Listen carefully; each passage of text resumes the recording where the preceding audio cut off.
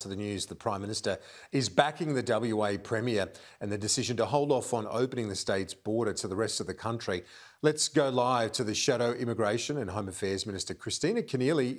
Kristina Keneally, thanks for your time. Starting on WA, Gareth Parker asked the Prime Minister this question. I'll ask the same one to you because I think Labor's got the same stance, but are you saying that it's safe to travel from Brisbane to Melbourne or from Adelaide to Sydney, but not from Perth to anywhere? It seems the position of both you and the Prime Minister right now. Well, good afternoon, Kieran, and what an extraordinary change of position from the Prime Minister, playing politics again with state borders. Anthony Albanese, Labor's leader, has been incredibly clear throughout the entirety of this pandemic that premiers and state chief ministers acting on medical advice, making the right decisions for their residents and their citizens. And Anthony has backed, indeed, premiers of all political stripes, including Gladys Berejiklian, Peter Gutwein and Stephen Marshall, when it came to border closures. We've seen the Prime Minister play politics, attacking Labor premiers, but not saying boo about Liberal premiers who've got the exact same policies.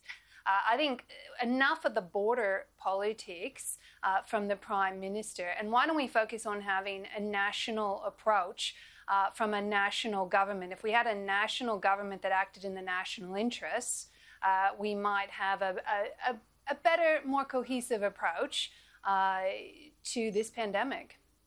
But you could say the same thing about Anthony Albanese's approach by, as you said, he's backing Tasmania and South Australia, WA, and all their approaches, outsourcing it basically. You know, if those judgments, why doesn't he make the judgment to have a national approach?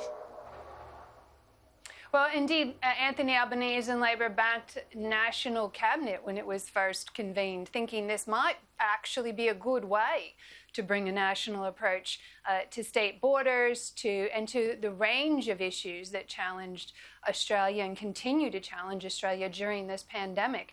Unfortunately, National Cabinet dissolved pretty darn quickly when it became clear that the Prime Minister was going to use it to shove responsibility for matters that should be the federal government's: quarantine, international borders, aged care, just to name a few, that he would seek to shove blame for any problems onto the states. Really, National Cabinet today is nothing more than the Premiers turning up and telling the Prime Minister what they're going to do, and him announcing it as if he somehow got responsibility for it. This is a Prime Minister who always wants a headline and doesn't deliver a plan.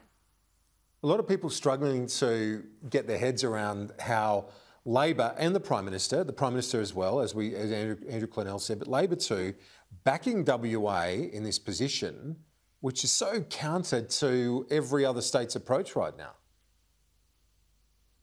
Well, I'm here in New South Wales, and let me tell you, the people in New South Wales are really struggling, Kieran, and they probably look upon the freedoms and the benefits that people in WA have, where they have so little COVID, with a little bit of jealousy. You know, here in New South Wales, we have, you pick any suburb and you will find shops that are boarded up that are not going to reopen. You will find pharmacies where you can't get a rapid antigen test for love or money. You will find people who are incredibly worried because they can't visit their relatives in aged care. You will see deaths in aged care homes, nearly a quarter of aged care workers who are just simply unavailable.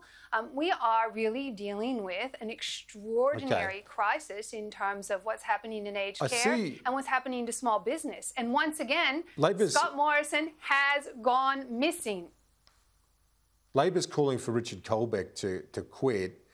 Is this another episode of Labor, small target Labor, trying to make the government the issue? Just keep the focus, keep the spotlight, keep the attention on the government.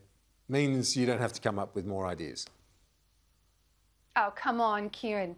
566 people have died in aged care from COVID since 1 January alone.